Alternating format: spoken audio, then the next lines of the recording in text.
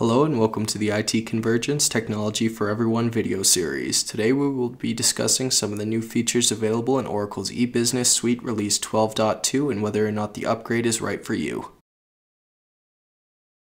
Some of the new features worth calling attention to are the new Service-Oriented Architecture Suite, also named SOA Suite, the upgraded of the application server to WebLogic, and the user experience enhancement making EBS richer.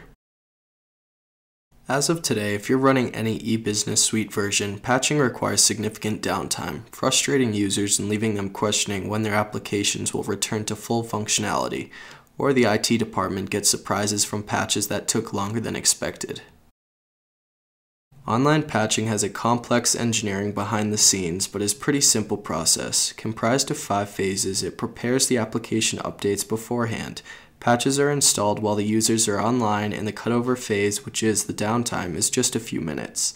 Once completed, the system automatically removes obsolete objects, allowing for continuous usage. With the newly added feature of online patching, application patch updates are more predictable than ever, faster and more convenient for the IT team and the users. Now, with online patching, users can enjoy updates on their terms when it's convenient for them. Continuous service increases the user experience, which ultimately results in more satisfied users.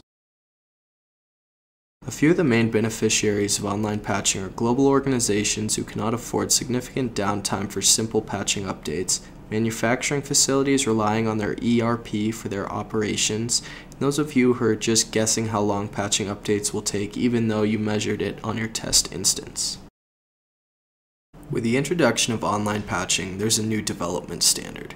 But how can you be ready to upgrade to R12.2 today when you're running a previous version? You need to run the online patching readiness report to check our custom objects against the new standard.